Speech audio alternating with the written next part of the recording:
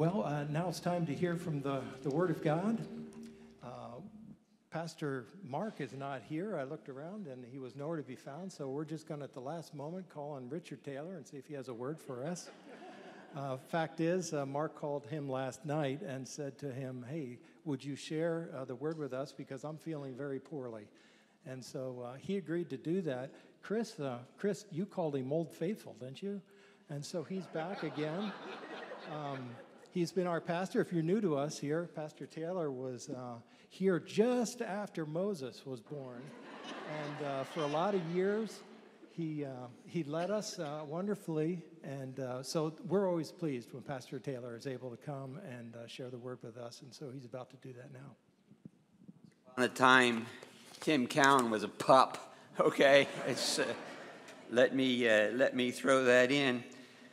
I know that Mark is sorry that he couldn't be here, but it allows me the privilege of being here, and it certainly is a privilege, and I'm delighted in it.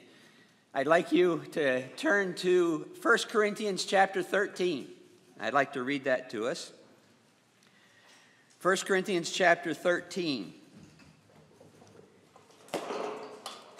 If I speak in the tongues of men and of angels, but have not love, I am a noisy gong or a clanging cymbal.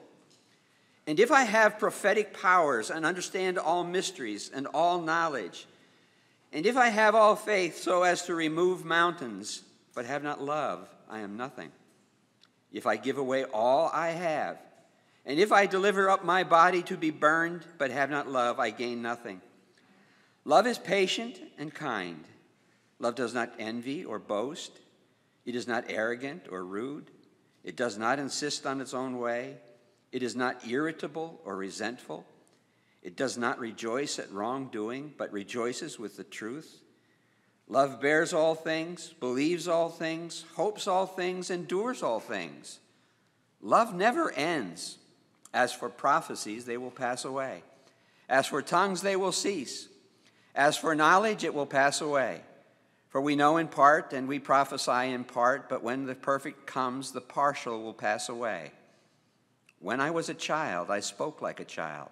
I thought like a child. I reasoned like a child. When I became a man, I gave up childish ways. For now we see in a mirror dimly, but then face to face. Now I know in part, and then I shall know fully, even as I have been fully known. So now faith, hope, and love abide, these three, but the greatest of these is love. Back in my sordid days, I grew up on a farm.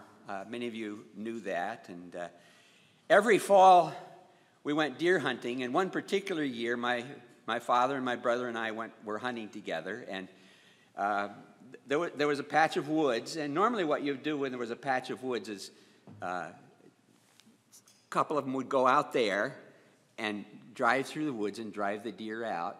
And my job, of course, was to be out there with my 30-30 carbine, and if any deer came through, I was supposed to shoot them. So on this particular day, that's exactly what was happening. They were working through the woods, and I was the shooter, and there was a roadway, so I could see this way, and I could see this way, and so I would watch this way, and then I would watch this way, and I would watch this way, and I was looking this way, and I turned around just in time to see a deer go, and it was so fast I didn't have a shot. I was looking the other way, and it got by me.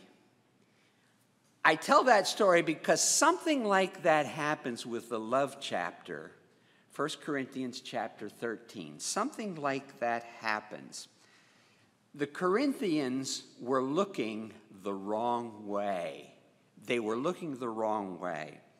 They were focused on what we call spiritual gifts. And of course, they're there. They really are, and they're important, or we wouldn't be talking about them, or God wouldn't be talking about them. But that had captured their attention. And they were looking at that so intently. They were so focused on that they were missing the significance of love. When people hear 1 Corinthians 13, they often hear it as a kind of a standalone, but it isn't. It's part of a 3-chapter statement about what God wants and what he wants us to do. It starts in chapter 12 and it ends in chapter 14. Many don't connect chapter 13, the love chapter, to what goes before and what comes after. You see chapter 13 quoted in Valentine cards, the text, or you will hear it read as a text at weddings, but it's always alone. It's not connected to chapter 12 and to chapter 14. Again, the problem is the Corinthians were distracted. They were looking the wrong way. The spiritual gifts had become the center of their attention, and it was creating a problem. And that's what they were talking about, and that's what they were trying to understand. That's what they were trying to work through. God said, you need to see what is core. You're missing the core. And so God lays out these truths this way, these truths about spiritual gifts and how love is related to them. The chapter ends by saying, the greatest of these is love. So if you think I'm just kind of, pulling this out, no. Paul says, the greatest of these is love. The next chapter begins, chapter 14, pursue love. So you can see the focus of what's being said here, what's being said. See, being distracted can make us focus on the wrong things. They're there, they're important, but we get focused in perhaps an unhealthy way on the wrong things. So this chapter is a reminder that the core of Christian, we could generalize it and say of Christian ministry, the core is love. That's what it's all about.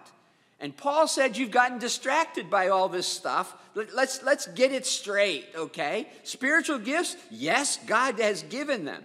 And yes, they are a blessing in the church. But the core of it, don't forget, the core is love. Those who seek to follow Jesus today are facing all kinds of distractions. We're facing all sorts of distractions. Let's just start by making sure that we're using the same language, okay? Love is an attitude, not an emotion. Love is an attitude. Now, commonly, when people talk about love, they're talking about having good feelings for someone. So when someone says, I love you, what we sort of commonly understand is, I have good feelings about you. When I think of you, it makes me happy. It makes me feel good. I love you. Okay, that's the way that we've come to understand love. So that's why people often talk about falling in love. That language, falling in love, has been around for a long time, but it has always produced a picture for me. And I can't help myself. I enjoy hiking, and so when someone says they fell in love, I picture them hiking down a wooded trail, and you're just walking along, kind of enjoying myself, looking at the trees, seeing all the beautiful stuff, just walking along, and all of a sudden, poof, there was a hole there, and I didn't see it, and I fell in love. People are saying, I'm going through life, everything's good, I'm enjoying myself, and poof, I fell into a hole. There she was, or there he was. I fell in love, okay? And it's just I'm sorry, it's the picture that comes into my mind, and it's a strange thing. The proof that they fell in love are all the good feelings they have. I was walking along minding myself, and I met this person, and there was this flood of good feelings. This flood just over. It must be love. It must be love because I have all these good feelings. Well, the problem is the good feelings end. And, now what? We don't use the terminology that I fell out of love. Every now and then somebody says that, I fell out of love. You fall in love, you fall out of love, okay?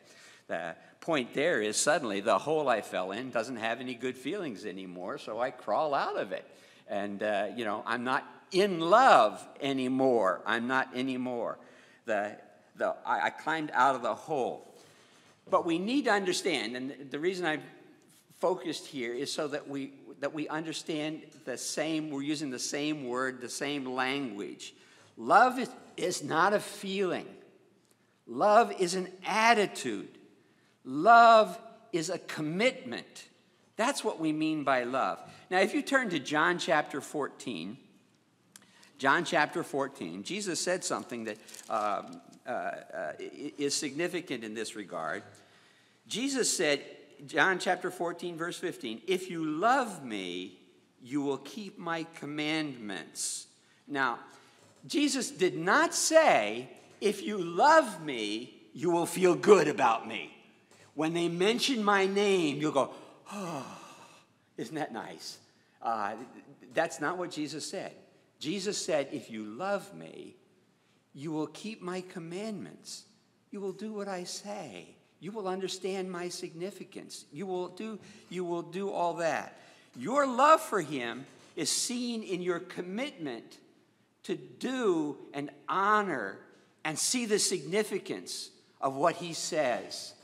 That's what it means to love Jesus, okay? Understanding this can help you avoid the distraction that the Apostle Paul is trying to get at here in 1 Corinthians 13. Jesus has not called you to like people. Jesus has not called you to feel good about people. Now, there's nothing wrong with that. I don't want to imply, I am really glad for the people around me that I like, and a whole bunch of you are in this room, okay? I like you. And I appreciate you because I like you, okay? I appreciate you because I like you. So there's nothing wrong with that. But that isn't the essence of love. The call of Jesus is to love, not simply to like people. He calls us to love. 1 Corinthians 13 is a beautiful statement. Many people have noticed the marvelous poetry of it, and they've used it as an example to say that the Apostle Paul wasn't just a bumbler and so on.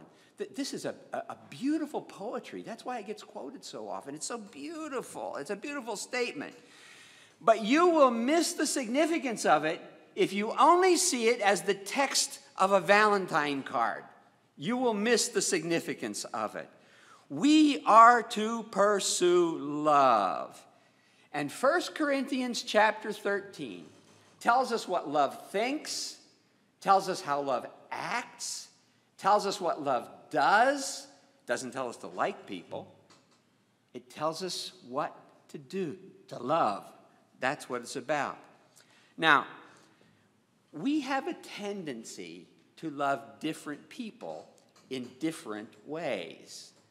Love comes easy for people who love you.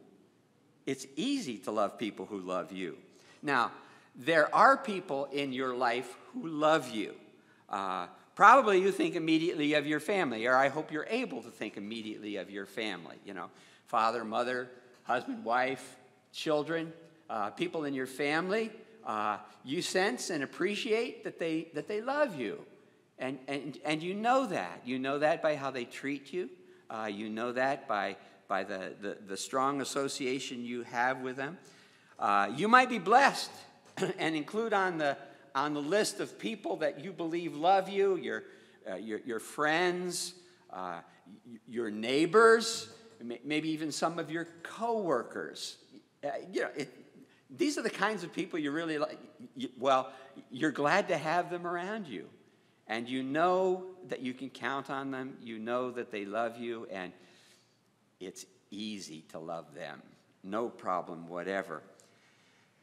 But love is not so easy when you start to consider the people who don't love you. It's not quite so easy. Now, you may be a nice person, but you would be a rare person if there wasn't somebody somewhere who doesn't like you or doesn't appreciate what you do. So it's going to be a very rare person who doesn't have somebody somewhere who just doesn't love you. They are harder to love. There's just no doubt about it. Often you can just ignore them or avoid them. And that is often the strategy for dealing with people you don't love. Avoidance. Just stay away. Just stay away from them. Then you don't have to go through all the stuff that you go through. They are harder to love. They are harder to love. Love does not exist when you face people who think of you as an enemy. That's just about impossible. How do you love people who treat you as an enemy? Now, the problem is, right now, we, and I'm talking about followers of Jesus, are surrounded by people who have very different values and very different ideas about life than you do. Very different. So, for example, they consider abortion a right. And you, when you seek to oppose abortion, and when you seek to do that, you are denying women their rights. And you are the enemy. Oof. Perhaps you've been in those conversations. They're kind of uncomfortable. You know that you are the bad guy. You are the bad guy. You don't care about women. Misogynist. That's what you are. You are painted that way. When you mention to someone that you think that homosexual activity is a problem, immediately you are labeled as being a person who uses hate speech. We hear this kind of language. And you are the bad guy. You are the enemy. You are imposing your morality on people who don't want it. You're the enemy. You're the enemy. The difficulty of this last group that I'm talking about is how easily hatred and division creeps into those sorts of situations, how easy it happens. It is so easy to get an argument started. You hardly have to work at it if you're out talking with people. You get the argument started. Climate change. Is climate change a reality? Well, the conservative says, nah. Climate change is just a construction of them liberal politicians down there in Washington trying to create it. Guess what? Your argument is going. You hardly have to work at it. COVID vaccinations? Lack of faith. If you had faith, you wouldn't need to get a COVID vaccination. You wouldn't need it. But what about all those other vaccinations we had that were so helpful? The polio vaccine and the tetanus shot and so on.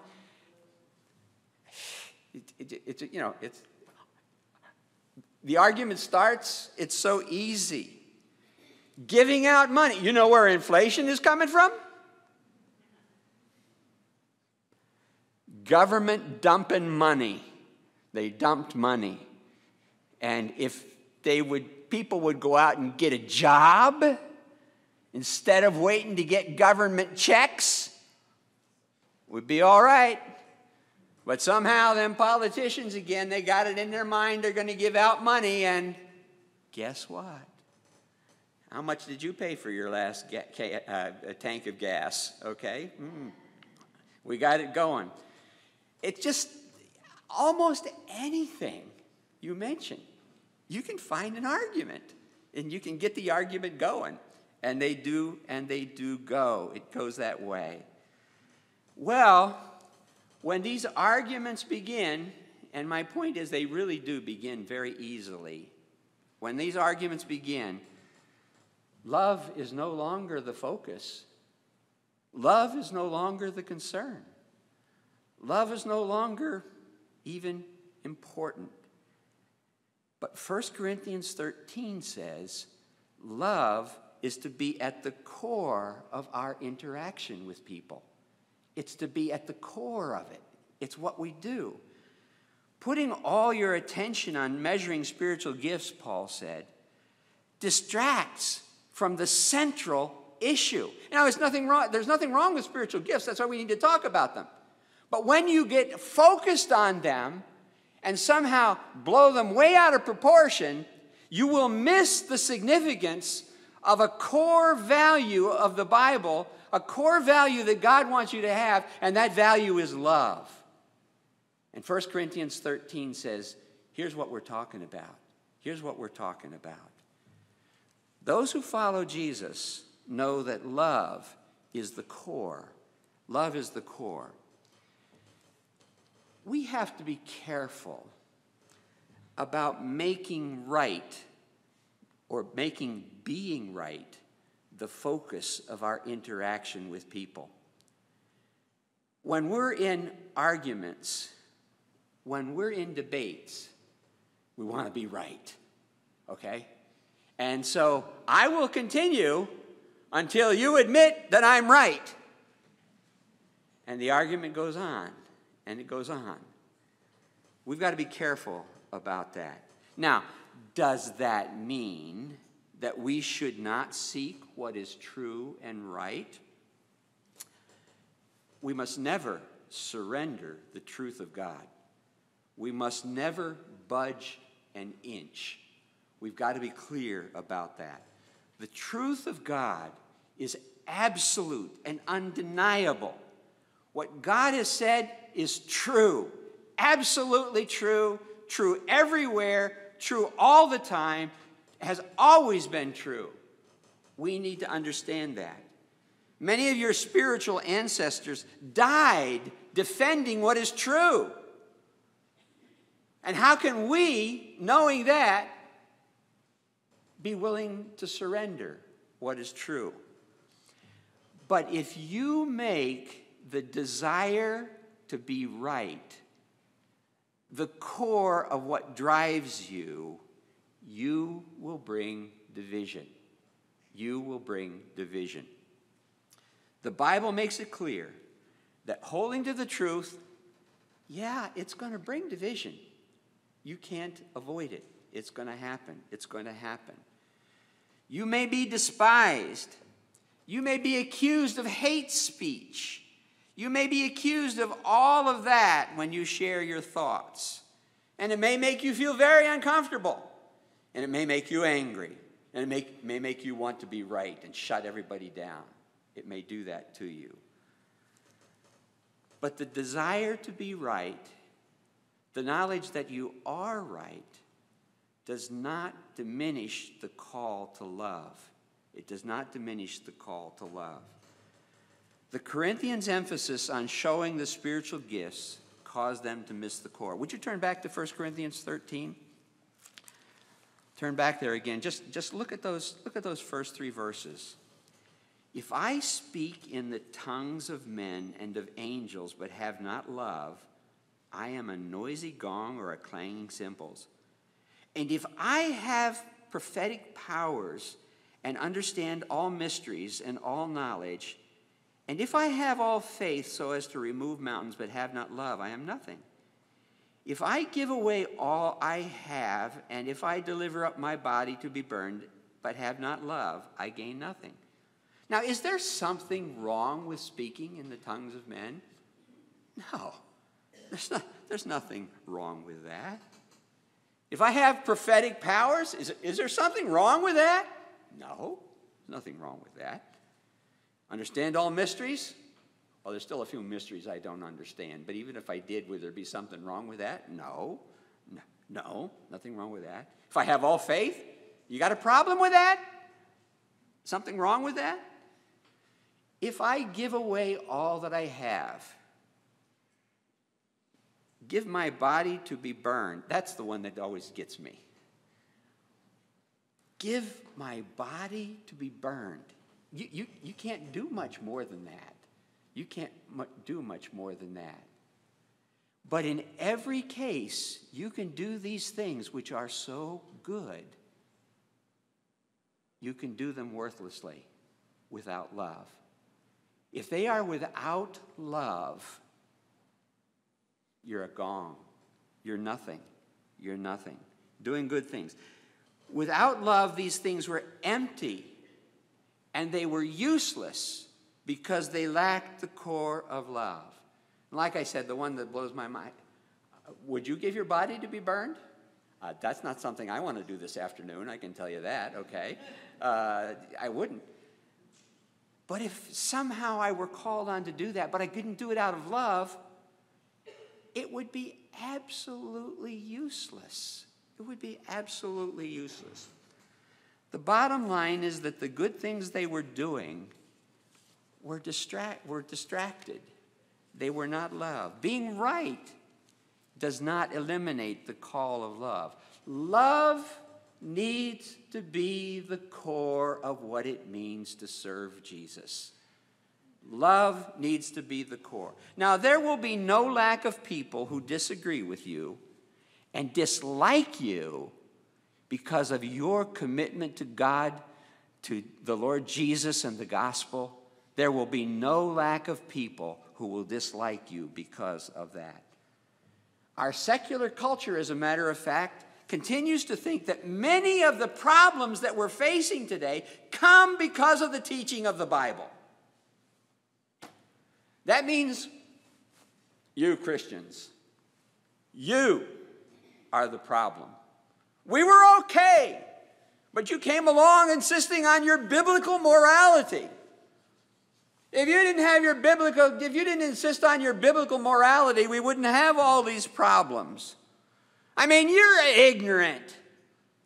You go around thinking that God created the universe? Are you serious? Come on. We dismissed that a long time ago. When you say that homosexual activity is problematic, it's just revealing your hatred of human beings. That's what you're doing.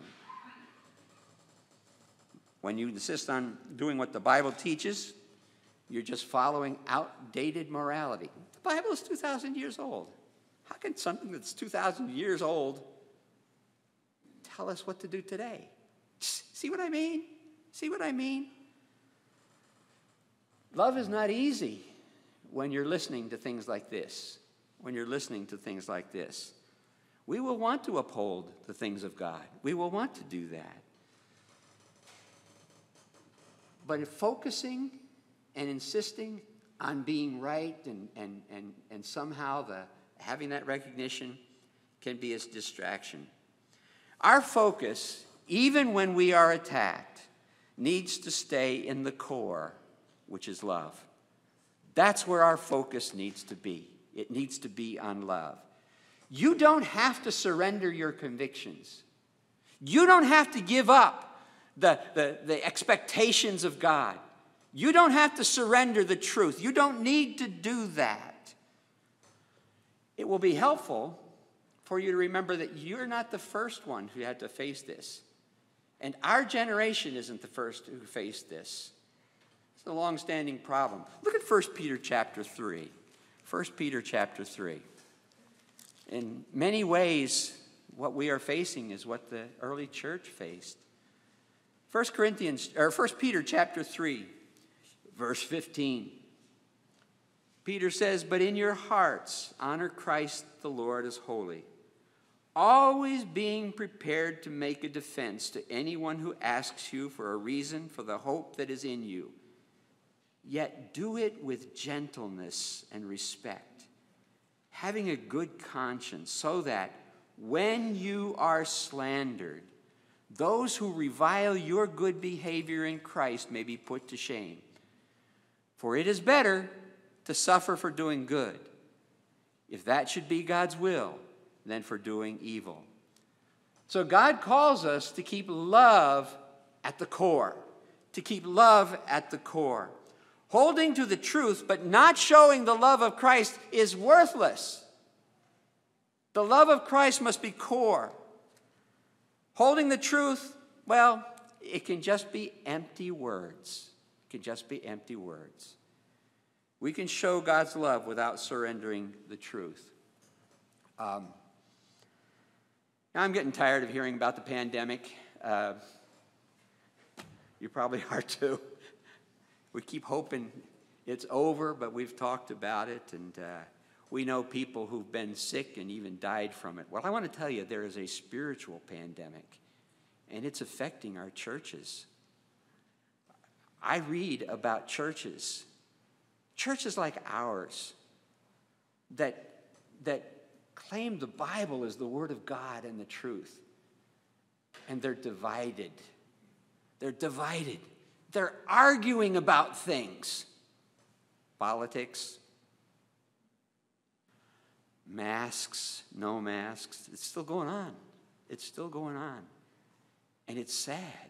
It's sad. Because obviously love is not at the core. What is happening in our divided government is just a symptom of what's going on everywhere. There are Republicans, there are Democrats, and they don't agree on anything. And that's how it is. Believers and unbelievers are divided. But again, sadly, division has reached into our churches, Don't let the desire to be right, don't let the desire to win the argument distract you from God's call to love. Don't let it happen. Don't let it happen. Again, let's look, John chapter 13, excuse me. This is the word to take with you. John chapter 13, verse 34. Jesus said, "A new commandment I give you, that you love one another, just as I have loved you. You also are to love one another. By this, all people will know that you are my disciples, if you have love for one another." So what Jesus is saying is, people are going to know you're his disciples, not because you win the argument, not because you prove you are right. Jesus said, they will know you are disciples because you have love. People will know you are a follower of Jesus, not because you are right, but because you reflect the love of God. That needs to be the core of what we do and what we talk about. Let's pray. Lord, it is hard. We listen to people who tell us that what we think, what we believe, is the problem. And yes, indeed, they are angry, and in some cases, it's even possible to say they hate us. And it would be so easy, Lord, to respond to them in that way. Help us, Lord. Help us to show love. We don't want to be a clanging gong.